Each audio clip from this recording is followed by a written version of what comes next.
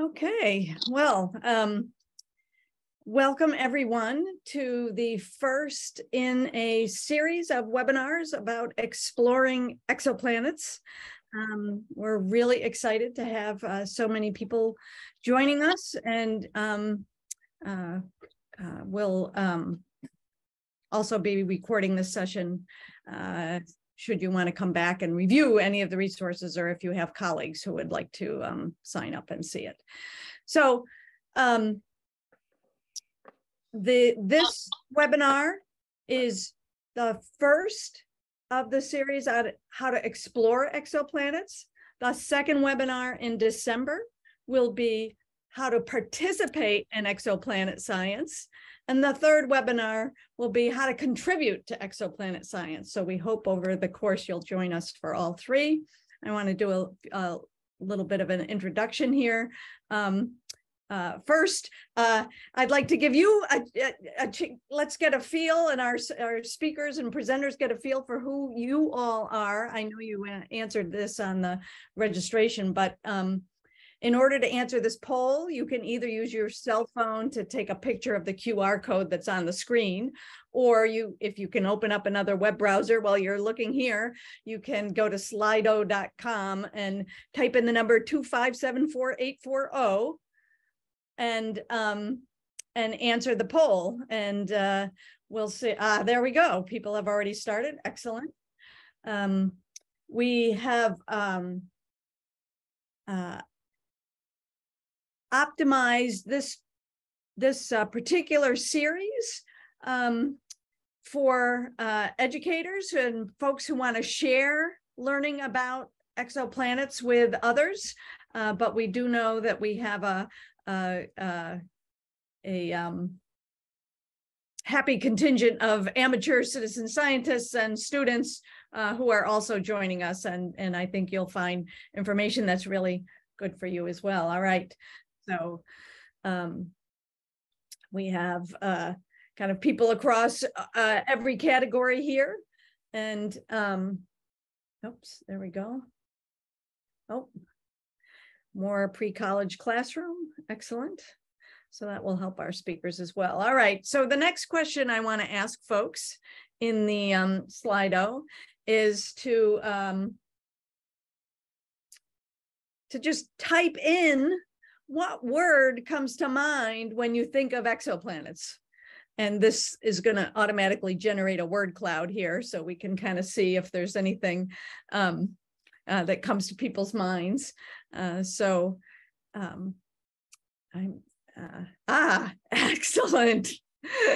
Alien, citizen science.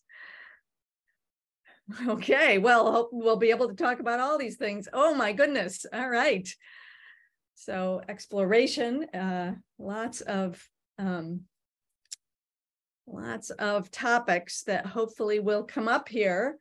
And exciting is definitely one of those. All right, this is excellent.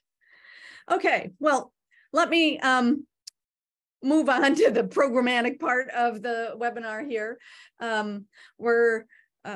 I'll do some introductions to start with. This webinar series is supported by NASA's Universe of Learning. I'll let you know what that program is. And the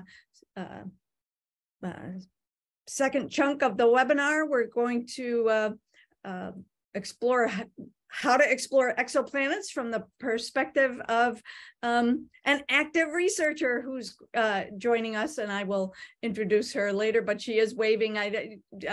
Juliana Garcia-Mejía is going to give us her perspective as an exoplanet researcher. And then the last chunk of the webinar will be exploring a bunch of the resources from NASA's Universe of Learning that are really useful for learning yourself and for sharing with students information about exoplanets. So the team from NASA's Universe of Learning that is on the line right now includes myself. I'm Mary Dussault. I'm at the Center for Astrophysics, Harvard and Smithsonian here in Cambridge, Mass.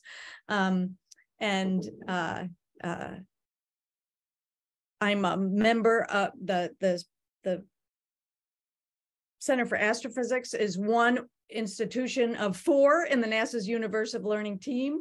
Erica Wright, and there she is, and Frank Sigowitz, who is behind these planets behind me, in the same room. Erica is an education specialist. She'll be talking about the resources. Frank is our telescope engineer for the micro-observatory telescopes, and you'll be hearing more from him next webinar. And then we also have Rachel Zimmerman-Brockman here from Jet Propulsion Lab, who's a key partner in NASA's Universe of Learning, especially around the exoplanet content. I'll give an introduction to Juliana later, a more formal one. But NASA's Universe of Learning is basically a partnership between Space Telescope Science Institute. Our colleagues there are not in the webinar now, but they lead the consortium that also includes the Center for Astrophysics, JPL, and Caltech IPAC.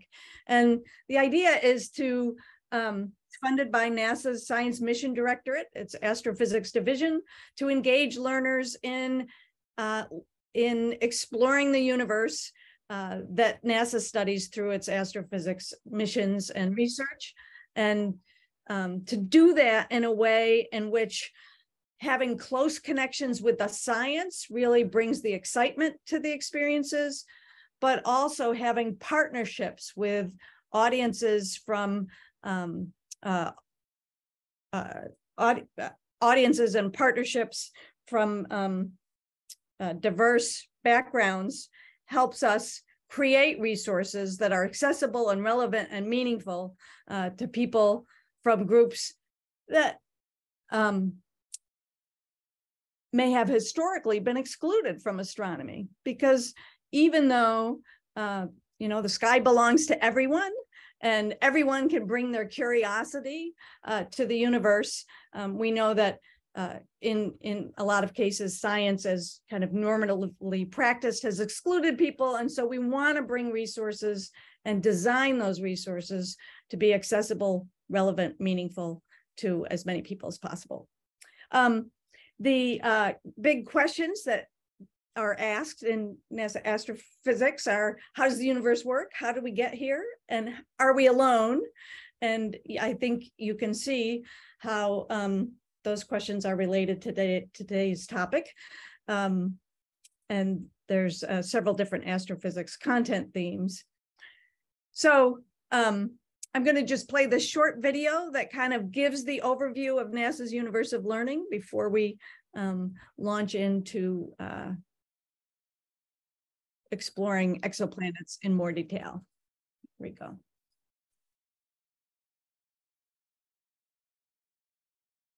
How does the universe work? How did we get here? Are we alone? NASA's Universe of Learning aims to put everything you need to explore the universe at your fingertips. The unique partnership between the Space Telescope Science Institute, Caltech IPAC, the Harvard and Smithsonian Center for Astrophysics, and NASA's Jet Propulsion Laboratory provides our team with direct access to intriguing discoveries, scientific data, and experts that span the full range of NASA's astrophysics missions. We combine these assets with best practices and learning to create resources ranging from captivating videos that motivate science learning to activities exploring telescope data that strengthen science identity. We partner with organizations nationwide to incorporate these resources into community programs and professional learning experiences. Our focus is on meeting the needs of educators and learners in museums, science centers, libraries, and community-based programs, as well as online environments. Subject matter experts ensure the scientific integrity of our work, provide a human connection to science through presentations and interviews, help organizations develop exhibits and science programming, and more. If you are a subject matter expert and would like to participate, or are looking for a subject matter expert, we would like to hear from you. To learn more about our program and what we do, please visit universeoflearning.org.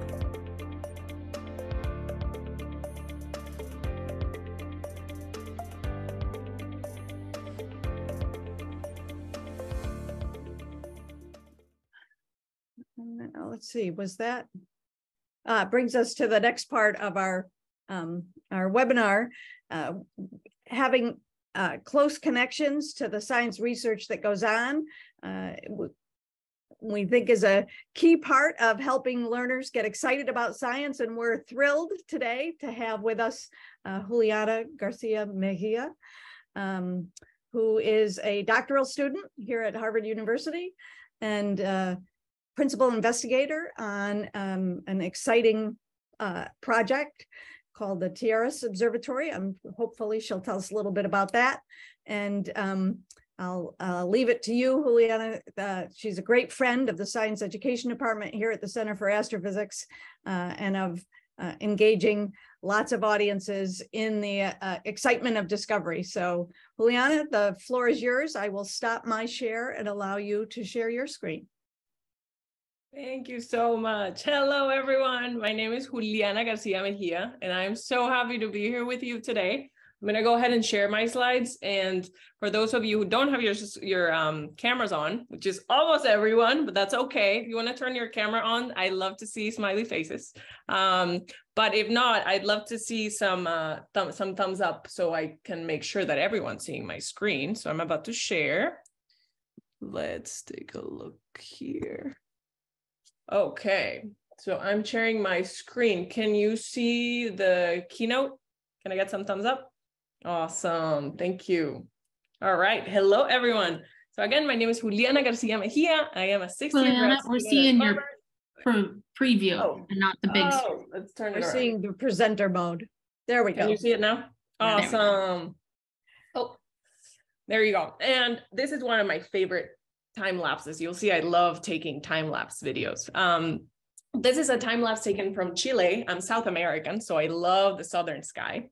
And I love this because it gives us an idea of what we're studying, us exoplaneters are studying. So I'm an exoplaneteer, and what that means is that I look for exoplanets. And an exoplanet, as many of you probably know and are becoming experts in, are any of the planets that are orbiting any of the stars that you see in this video and beyond, even stars that we don't see in this video. But of course, our methods right now are just in development. So really the exoplanets that we're looking for are mostly within the galaxy. And despite the fact that this is a very new field, we've only been really doing this for the last 30 years. We've learned a lot in the past decades. So let me take you on this little journey with this comics that I love from this YouTube channel called PhD Comics. So as it turns out, as of 9 years ago, we know statistically speaking that there are 1 to 3 Earth-sized planets for every single star that you look up in the night sky. So around every single star in the galaxy. So that means that the next time you look up at the sky and you see one star, think about the fact that that star has 1, 2, 3, 4, maybe 5 Earth-sized planets, and 1 or 2 of those planets is likely going to be in the habitable zone. And there are many exoplanet detection techniques that we can use to detect them. The first one is called the Doppler technique. The Doppler technique, or the radial velocity technique, basically means measuring the velocity of the stars to see if we can find some evidence that there's something around them. And usually we don't, but every once in a while, there's a star that moves, it kind of wobbles. And so as astronomers, we're left asking the question, well, something has to be tugging at this star. And the way that we can figure out whether it's being tugged or not is by looking at the color of light. Because as it turns out, if that star is moving towards you, it's going to become bluer, it's going to appear bluer. And if it's moving away from you, it's going to be redder. And what's actually happening physically is that around that star, there is a planet. And that planet, of course, is feeling the gravitational tug of that star, pulling that star closer, but also the star's being tugged in by the planet. And that is what causes the wobble. And with this wobble sine curve, we can figure out what the period of the planet is, but we can also figure out the amplitude. How big that curve is tells us the amplitude. And this actually explains why the first planets that we ever discovered were hot Jupiters. So you may recall from last year, well, no, actually not last year, a few years ago, the Nobel Prize went to 2 astronomers, one of whom I know personally, I'm happy to say. They're called I wonder what is it? they're called DDA Michael Mayor and Didier Queloz, and they discovered the first hot Jupiter. So they did it with this wobble method. But of course, in this picture that I just showed you, there's a lot more techniques than the Doppler technique. There's also the direct imaging technique to detect exoplanets. So let's take a look at that again in comics. So direct imaging technique means taking pictures directly of the planets. So imagine that you're a star or the sun, and somebody's holding a little candle, right, sitting on that lighthouse. And the problem of direct imaging means wanting to take a picture from Hawaii of that. Oh, let me go back. That went by way too fast. So the problem of direct imaging basically means you want to take a picture of that candle from Hawaii while the lighthouse is on. That's how hard direct imaging is. That is a really, really good analogy for it. But crazily enough, let's see what happened here. But crazily enough, as it turns out, we can do it. And we can do it, oh man. Crazily enough, we can do it. And the reason why we can do it is because we have these huge, huge telescopes. And these huge telescopes allow us to correct for the fuzziness of the atmosphere and to discover all these planets that are directly imaged, that we have taken direct pictures of. And this right here on the bottom right of your of the screen is HR 8799, and it has 4 planets that we've discovered by direct imaging. So this is another example. What else can we do? Well, the other detection method that we can do is actually my favorite one. It's called the light curve method or the transit method. In this case, what we do is we point the telescope at a bunch of stars and we track how much light is coming from each. And as it turns out, as the planet passes in front of the star, it's going to cause a dip in the amount of light that we're getting from the star. But it's not enough to get it once. We have to get it periodically because that planet's orbiting that star. Now, if the planet's huge, we can get a huge dip. If the planet's tiny, we get a tiny dip. And so in that sense, the depth of the well is telling us a lot of information about how big or how small that planet is. And back about 10 years ago, we launched this very famous telescope called Kepler, which looked at a lot of stars in the sky. And it discovered 2,600, not 2,500, but 2,600 planets. Many of them have been confirmed on the ground. But I'm not done yet. We've gone through 3 techniques and I still have 2 left to go. So it turns out there's a 4th technique called the transit timing variation. So now you're experts in this. So we have the transit method. So of course we have this planet's orbiting in front of the star. But the other thing that's happening is that there could be a second planet that's also orbiting in the system. And that planet can actually affect the orbit of the inside of the inside planet.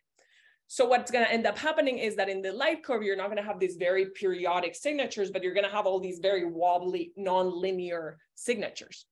And that is great because it tells you, without having seen the second planet, it tells you that there's a second planet in there. So that's another thing that we're doing to detect additional planets. And finally, we have the craziest of them all. This one I have a lot of trouble understanding, but this animation is so great that I just could not tell you about it. This one's microlensing. So here we're using the gravity of the stars. So imagine you have a star, and then there's a star very, very far behind it that is supermassive. So of course, light from that star that's very far is going to come towards you, the observer here at the telescope. And the light from that red star is going to bend, the gravity is going to bend that light towards the telescope. It's going to act like a lens. That's why it's called microlensing. And it's going to look like a little blip in your data. But as it turns out, a few years ago, a few astronomers discovered that there was a blip, an additional blip in the data, because there was a planet around that star in the front. And that blip looked a lot like that little red blip that you see in the bottom right corner of the plot. So microlensing really, there's this really awesome story about microlensing that goes this way. There's a conference and a scientist asked another scientist who was presenting on microlensing, wait, so let me get this straight. You're measuring planets that you never see around stars you never see. Is that right? And that is right. With microlensing, we measure planets that we never see around stars that we never see. But it's definitely very, very exciting for its own reasons, and we can talk about it later. All right, so that is a lot of information. I know there's a video about this. You can review it on YouTube. You can share it with your students if you want. It's found here, bottom left, phdcomics.com, and I'll give this information to Mary. And you can, of course, use all of this in your classes. I just love this cartoon so much. So that's an overview of all of the many ways that we're using to find exoplanets. So a natural question would be, how many planets have we actually found? And the best place to figure this out is by going, in my opinion, to the NASA Exoplanet Archive. This is like there's this character in the Thor movie that's like the protector of all the realms. This is like the protector of all the realms for us. So here's where we have all the information of where the planets are. And this is where you can get the most up-to-date information. And I actually, you know, even though I work on this field, there's so many people discovering so many planets now that we have to, that I have to check very, very regularly this website. And here you can see in the top right corner or the top left corner of the screen, so far we have confirmed 5,197 planets, and that is as of November 2nd.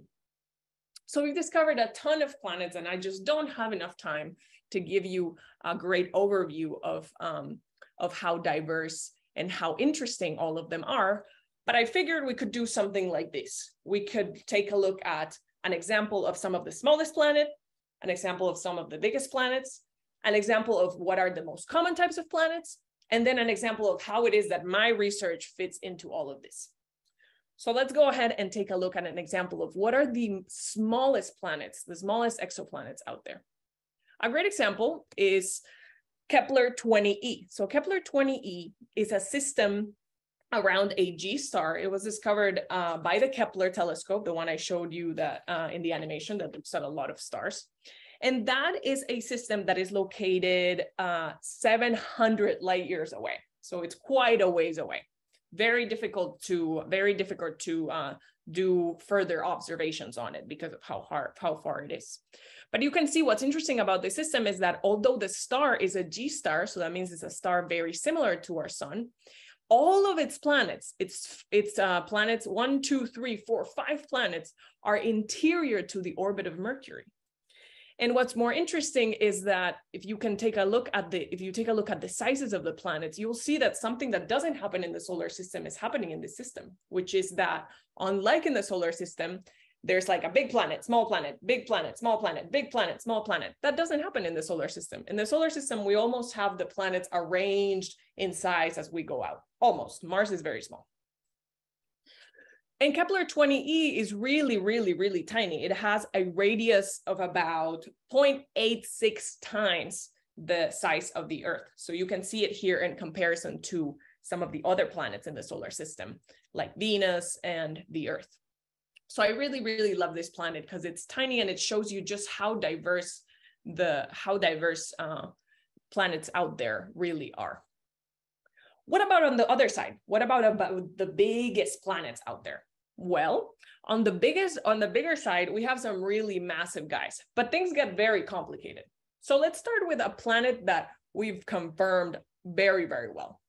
That is HAT P67b. You can see it right here. It's to the right of Jupiter, just to give you a sense of how big it is.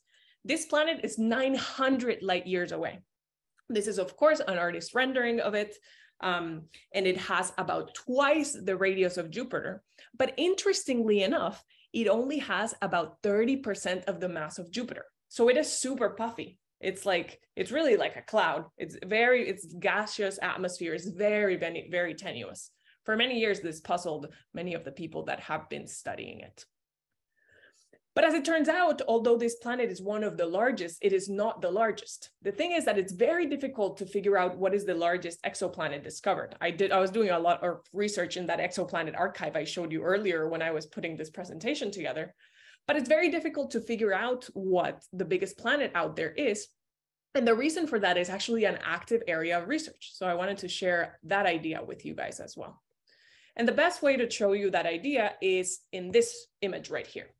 So here we're seeing a picture of the sun. Of course, you only see a little portion of it. Then we see a picture of a low mass star. We call these M stars.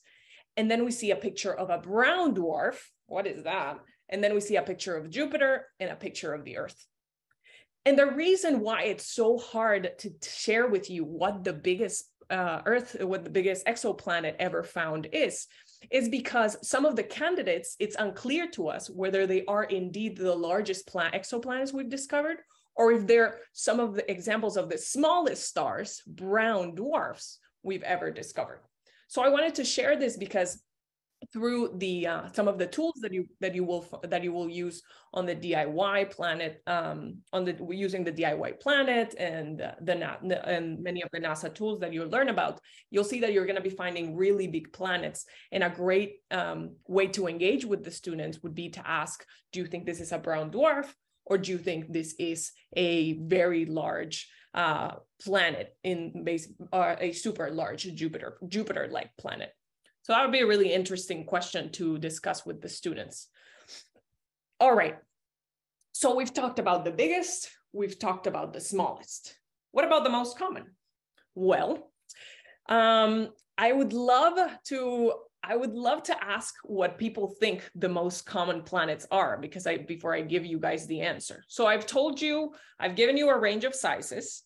I've told you that we found 5,100 planets so far. So it'd be great if you could write in the chat, if you're willing, and make a guess. Your guess is as good as mine and as every other astronomer, seriously. What do you think is the size of the most common planet out there in the solar system? Is there even a most common planet, or do you think that we'll find the exact same amount of all the planets? I'm going to give you guys a little bit of time to think about it and answer.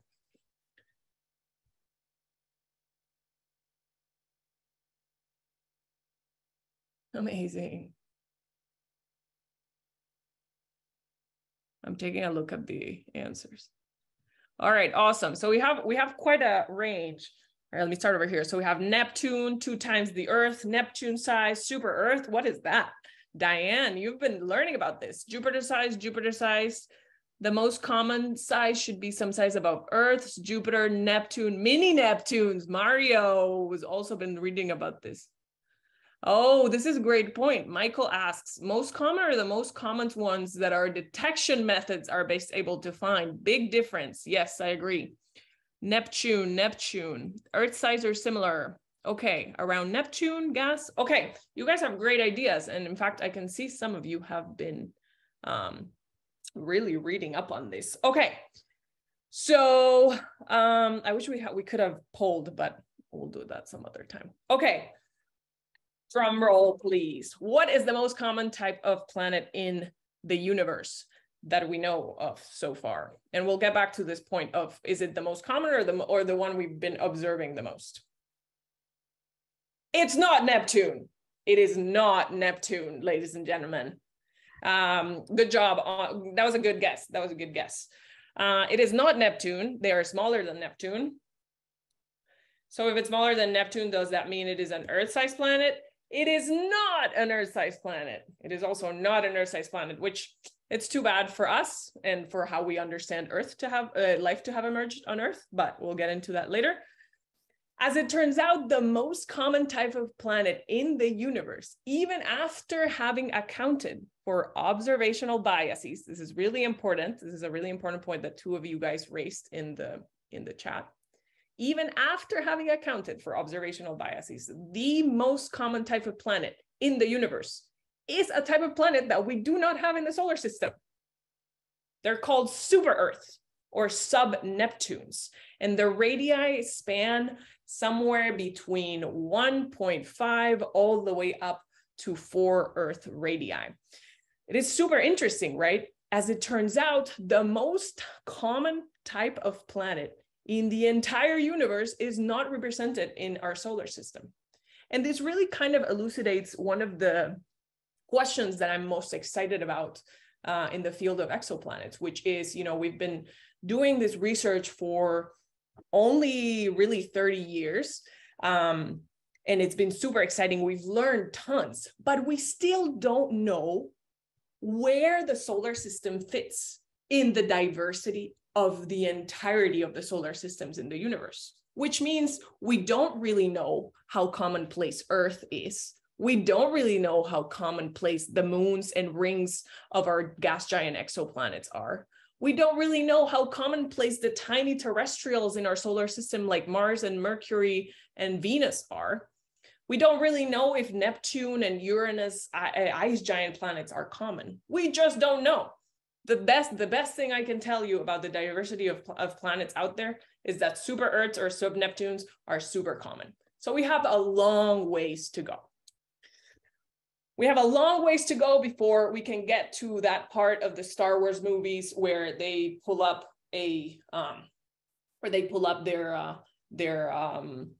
holograms of the entire maps of the maps of the universe mapped of the map of the universe with all of the planets that are habited and inhabited. So we have a long ways to go, but luckily there are people like me who are super excited about this, and we spent their lives want to dedicate their lives to it.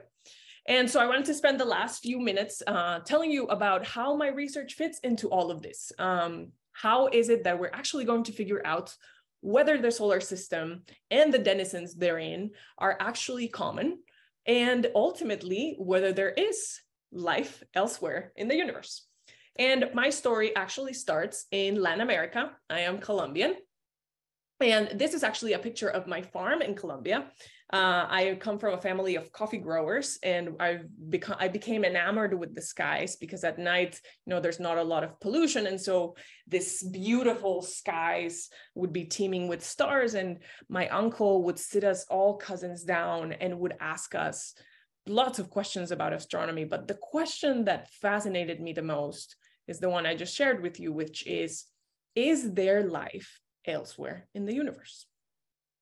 And as it turns out, there's many ways that one can go for many disciplines about answering this question. There's philosophy, there's biology, and there's astronomy.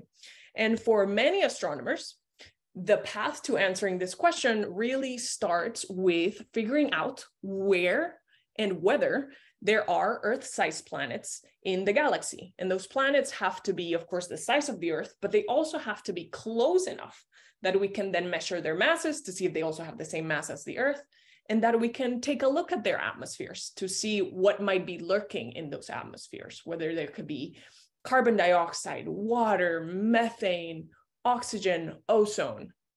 All of these things that we know on Earth are really important for life. And I also use the transit method in my research. This is kind of like the workhorse method of all those methods of research I showed you. This is really the workhorse method. But here's the challenge. If we're looking for an Earth-sized planet around a sun-like star, that dip in the curve would be so tiny that it would be basically impossible to measure. We've really found no Earth-sized planets around sun-like stars to date. None. But we can help ourselves just a little bit by looking for the same Earth-sized planets around red dwarf stars, which are 10 to 30% as large as the sun. Now, in that case, because the star is smaller, the same Earth-sized planet is going to generate a much deeper well, and it's going to make this problem just a little bit easier, but not that easy. We really haven't found that many Earth-sized planets around red dwarf stars yet, but we have candidates. And in my research, what I've decided to do is I decided to build a new observatory dedicated to looking for those Earth-sized planets. And that is the Tierras Observatory. That's the observatory that Mary told you earlier I'm a PI of. And this is a really old observatory. It's located in Arizona. You can see the aerial right there. It was actually built in 1995. That's the year I was born. And when I started my PhD, I actually took over the telescope because it had been abandoned for like a decade. We took it over, we refurbished it, my team and I refurbished it, we roboticized it, and we built a new instrument for it. And to tell you what's special about that instrument, I'm actually going to take you on a very quick journey through it. But Mary and Erica, if I'm going, please give me a sense of time. If I'm going over, we can advance fast. Okay, awesome. I got a thumbs up. All right. So here's what the instrument we built for it looks like. So here's the instrument. So at the end of the day, a telescope is a giant light bucket. So what I'm showing here is like a cross section of the telescope. So a giant light bucket, and we have a telescope mirror. So instead of filling our bucket with water, we're filling it with light, and the size of the mirror decides how much light you can put on the telescope. In our case, we have a 51-inch primary mirror diameter. And right underneath that diameter, we installed this new and innovative instrument that allows us to find those Earth-sized planets around those red dwarf stars. Remember, that is what the goal is here at the end of the day. Okay, so imagine that you are a nearby red dwarf star, and by nearby I mean that your light's going to have to travel something like 100 trillion miles to make it to the Earth. So you're traveling, make it to the primary mirror. And then after you hit the primary mirror, that light gets reflected off to the secondary mirror. And after hitting the secondary mirror, it gets reflected off all the way down through the primary mirror hole. And then you hit the new and innovative Tierra's instrument. And the first thing that light's going to see is this custom filter. And this is a new this is a new filter. There's nothing like it out there. We invented this filter. Basically what it does is that it takes only the wavelengths or the portions of light that are not affected by the atmosphere, which, as I told you before, is one of the greatest enemies to ground-based astronomy. And so we filter that light. We get only the portions of light that are not affected by water in the atmosphere and by the atmosphere, and we let it through the rest of the system. And then we have a set of coded optics, and these optics increase the field of view of the telescope so that we can do follow-up of many more stars in the sky, which, like I showed you before, is a really also a very important aspect of doing this type of research. And this is really not unlike the cameras in your iPhone are, the third camera in your iPhone allows for wider images to be taken. And then after this arduous journey of this light, trillions and trillions of miles, and then tons of glass, the light finally makes it through the CCD chip. And then the CCD chip, that light is converted from photons, from light, to actually digital images that you can, that we can analyze in search for planets. My amazing team and I have already spent countless hours designing this instrument, building it in the lab. Then we actually took the whole thing, put the whole thing together, packed it up, shipped it over to Arizona, and then went through a careful procedure in Arizona. Then we overcame a whole bunch of telescope alignment and software issues, spent a lot of nights and a lot of days solving all these problems.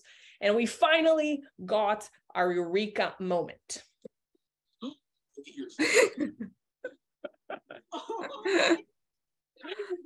So this is the first light image that we ever got. This was already a year ago. I can't believe it. And we were very happy because the quality of the image is really good. And that really kind of told me that we're well on our way to many discoveries. And, you know, the data is coming in fast. We have a lot of data that I'm actively analyzing. I'll be graduating in May, so I definitely have to get this done quickly. But once we find these Earth-sized planets, you know, the story's not done. Once we find these Earth-sized planets, we have a lot more work to do. But luckily, we have a lot more telescopes out there. We have Hubble, we have TESS, we have JWST, and we have the upcoming giant Magellan telescope, which are all going to allow us to measure the masses, the atmospheres, and really learn a whole lot more about these planets. So I am so privileged to be a part of the story of the search for life elsewhere in the universe, and it's my privilege to be able to share it with you all. If you want any of these materials to share it with your classes in English or Spanish, please let me know. And thank you so much, Mary and Erica. This has been a true pleasure. Oh, and I'm happy to take questions if we have time. Yes, we have time for a couple questions, and we certainly got some in the chat. Yeah, we certainly have some questions. So starting earlier in your talk, you asked, you were talking about the types, and we had a couple of questions, the types of detection methods. We had a couple of questions about that. Jeremy asks, it seems like microlensing would have to be due to a pretty large planet, wouldn't it? That's a great question. So actually no. that's one of the aspects of the microlensing method that's super surprising, is that the magnification of the basically like the ability for us to measure that blip that I showed you in the light curve doesn't necessarily have to do with the mass of the object. It more has to do with the geometry of the system. And so one of the things that is so exciting about microlensing is that it really gives us the ability to detect very small planets, but also it gives us the ability to do something that we cannot do very easily with any other method we have right now, which is discover planets that are orbiting their stars really far away and that are outside of the galaxy. Yeah, neat. And then another question I want to make sure you got a chance to answer is specifically about your observatory. What is the wavelength of your atmosphere in different filter and bandwidth? Oh yeah, that's a great question. Yeah, so for the more technically inclined, this filter is centered at 863.5 nanometers, and it has a bandwidth of 40 nanometers. And so the idea is that you're getting into this region that we call the near infrared, where you don't have, and there's just like a specific little portion of the atmosphere of wavelength space is what we call it, where you don't have a lot of tellurics or water features. And it just works it just works really well. It does the trick for us. Thank you, Dennis, for your question. And then I'm going to ask you to comment on one more comment in the chat before we move on, which Diane, when listening to your discussion of the kinds of things you're going to find in the atmosphere to determine whether there's life that people are right, says, wouldn't that depend on your definition of life? Yeah, I love that question. Okay, so I'll just write there. Mm-hmm. Okay, awesome. Yeah, I'll answer in the chat to everyone. Oh, awesome. Awesome. Right. Thank you. Okay. Thanks for listening, so much, everyone. Yeah, and I think there's a few other questions in the chat if you want to take a minute to scroll back. Yeah, I'll scroll through. Great. Awesome. All right, so now I'm going to showcase some resources that we have available that you might want to use in your various learning environments or opportunities to learn a little bit more yourselves. I'm gonna, let's see if I share my screen here, and then I'm gonna have to stop sharing in a minute. Oh, that's not the right button. All right, that's the button I want. There we go. All right, can we see that? All right, so we've got a number of learning resources available to you. I'm gonna start with a couple simple ones, some websites. Juliana showed you one place where you might want to get some of your exoplanet information. There's another great NASA resource called exoplanets.nasa.gov.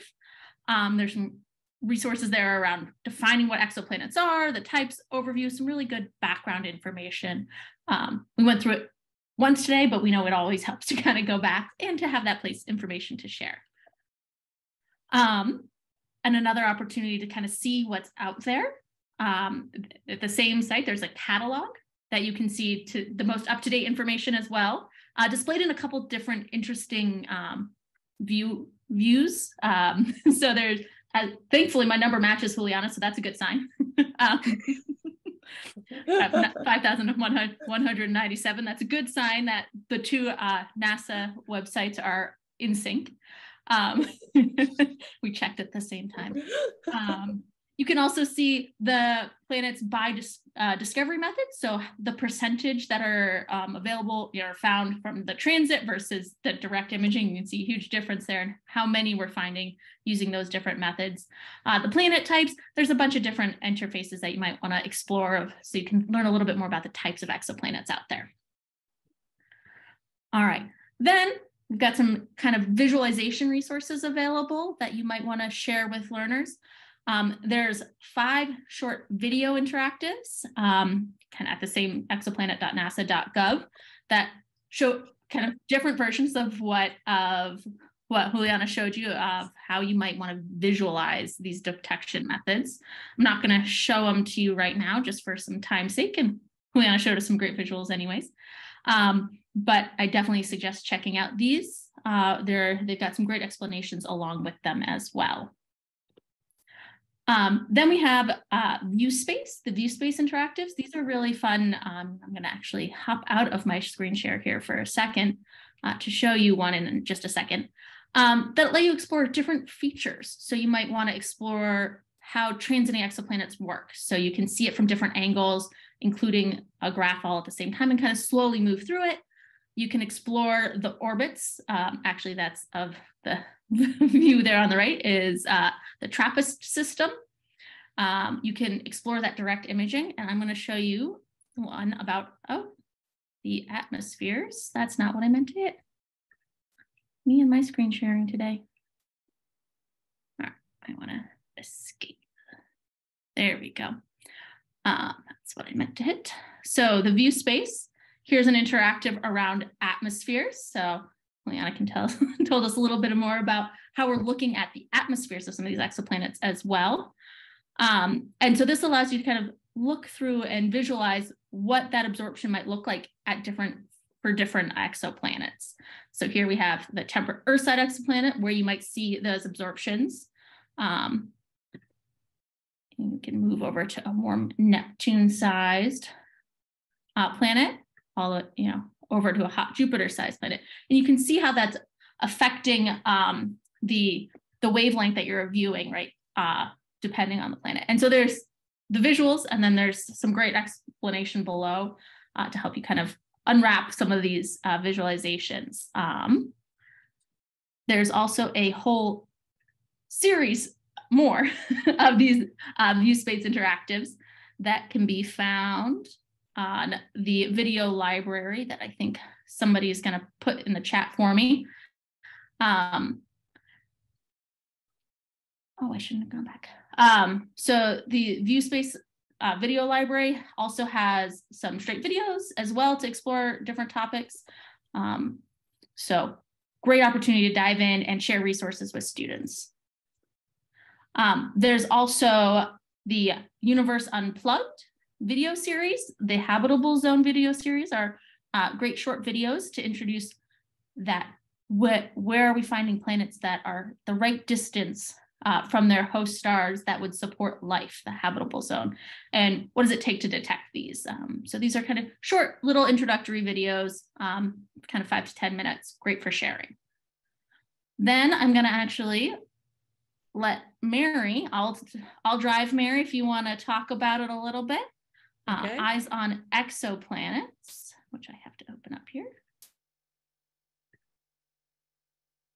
So this is a great visualization tool based on the data of those thousands of planets, in which it's a 3D environment, and I'm not sure Zoom does it justice here if you have it on your own computer, where you're seeing the 3D spatial distribution of discovered exoplanets around the solar system. And of course, that big cone of exoplanets is the area in the sky where Kepler was staring for many, many years. And so many exoplanets found at all distances in that direction. You can click on any of those dots, or you can also use the search tools if there's a planet that you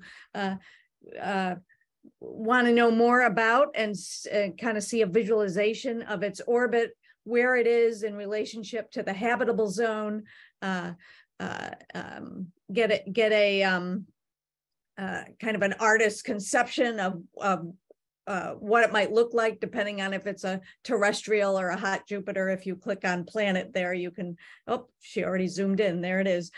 So the visualization of K299 here. And so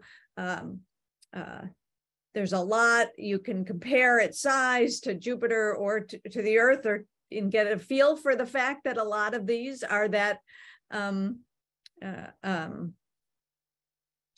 actually not a lot of the discovered ones are the size that Juliana talked about. Statistically, most of them are, but in this distribution, you find a lot of hot Jupiters.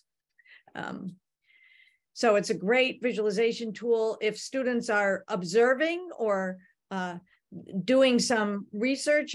Next webinar, if we talk about using DIY planet search to explore a particular hot Jupiter, they can find that planet in this visualization tool and learn more about it. So that's all the kinds of things that you can explore. I definitely encourage you, if you haven't used this, to try it out. That's called Eyes on Exoplanets. So back to presentation. And I'm sure, knowing Rachel, she's already put that in the chat for me. All right. So we're making our way through some visualizations. There's also Astropix. This is a great opportunity if you want some images for your space, for your classroom, for your after school center, to get some really great visualizations of exoplanets. Like we said, we don't know what they look like exactly, but there's some really great artist renderings of what we imagine some of these exoplanets might look like. There's also some great comparisons here. These are all available to you for download, to share, to use. All right. Speaking of inspiration, the Exoplanet Travel Bureau resource is also a great set of resources. There's a number of travel posters that kind of put us in the explorer seat of imagining what it might be like to go to these places, to go to these exoplanets that we've yet to see, right? That we're just starting to imagine and envision. And I'll show you how a couple educators have actually used that in some program models I'm going to show in just a second. There's also some coloring books for coloring pages for anybody that needs some space filler, some time filler. And there's some really beautiful artistry involved in them. There is also in here, you can see a scale model system that you can use to pace it out in your, down your hallway, in your back field, down your corner block, whatever might make sense for your space. That also shares some great information. This is the TRAPPIST-1 system, so you could do a comparison scale model to the Earth, to our solar system. That's a great opportunity to get around what Juliana was saying, that there's lots of different types of systems, star systems, and ours, we don't know where we fit in yet, but it's very different from some of the systems that we know. There's also a complete resource guide from NASA's Universe of Learning. And this resource guide is available in both English and in Spanish. That walks you through some background information, some of these downloadable posters. So a lot of the things that I just showed you are actually all together in this one resource guide. Some activities, presentations, and talks, all sorts of multimedia resources, puts it all together in one place for you to access. So that was put together by our team, but we also think it's really important for you to have access to program models that are put together by other educators like you. How are they using them in this space? So I'm going to highlight two here, but the Universe of Learning runs an informal learning network, and we've worked with dozens and dozens of educators at various sites across the country. And so there's a number of these program models around exoplanets, but I'm going to showcase two here. One is these exoplanet travel kits created by the Evergreen Aviation Museum. Their program model actually is multiple program models in one. They've created an opportunity for students to explore these exoplanets and think about what it would mean to actually visit one, right? What would they have to take into consideration? A lot of these exoplanets are very different from Earth. So after gaining some background knowledge on exoplanets, they're actually expected to design their own habitation on an exoplanet, right? So think about what might be different from a water world or a hot Jupiter, what that might mean. And they actually have these guides for everything from 2nd through 5th, a middle school guide and a high school guide, connected to NGSS standards. So all put together and how they explore this for students. And there's some PowerPoints available, a number of resources that you really can take it and go or customize it to your own setting. But this is a really great opportunity to put the exoplanets in context. We also, for those of you who are kind of looking to get creative with your exoplanet exploration, this is one of my favorite program models from the Springfield Museum of Art, who created artful exoplanets, creating imaginary worlds. So students took the base of understanding what exoplanets are and started envisioning them for themselves, but artistically. Instead of thinking about what it might take to visit it, what are these exoplanets and what could it look like? And then what kind of creatures might live on it and what might they need to be? And so there's full guides on how to recreate some of their artistic renderings. So you can see some drawings here. So there's techniques on that. There's these little books that they've put together here.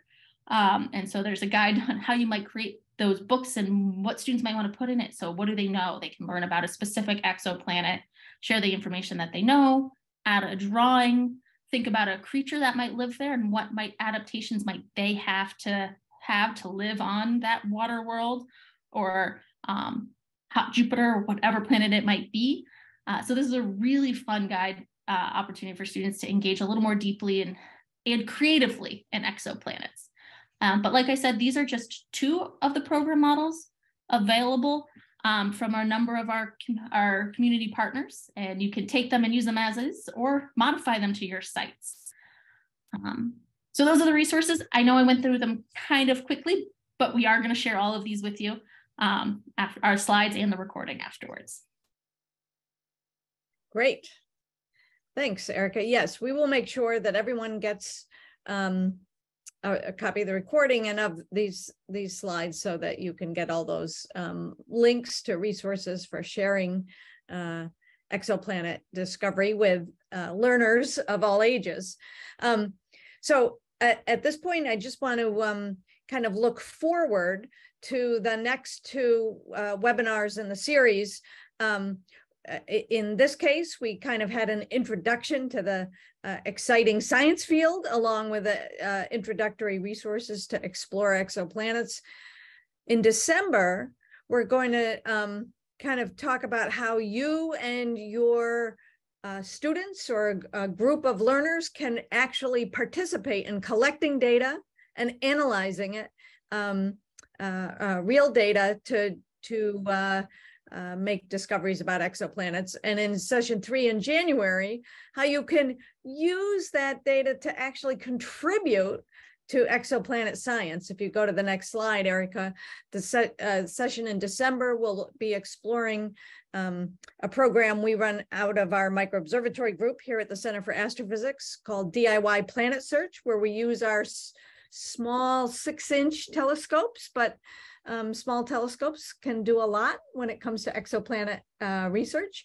And you can analyze, you can gather data from some of these hot Jupiters and generate your own light curve and draw conclusions about the orbit, the size, and of that planet based on your very own data.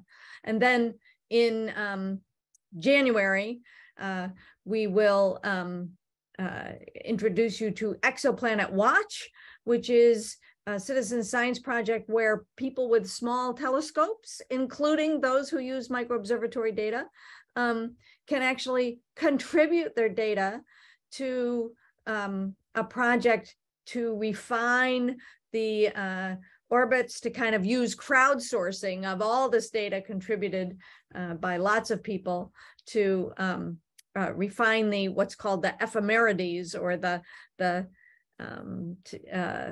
periods and orbital periods of exoplanets, and that helps with future missions to optimize and save time on space missions, so you aren't trying to look for the transit happening a minute earlier than it actually is going to happen. So that's an exciting project. We'll hear about that in January. And we're kind of at our hour. We have a few comments in the chat. We'll try to see if we can get some, if there's answers we didn't get to, we'll try and collect some of those. And in the email we send out to you with the follow-up, we'll try to get to some of those. So thanks, everybody. Thank you, Juliana. That was so exciting and wonderful. We really appreciate your coming today, and thank all of you for coming. And I hope that many of you are going to share this information with learners and get them excited about exoplanets as well. All right.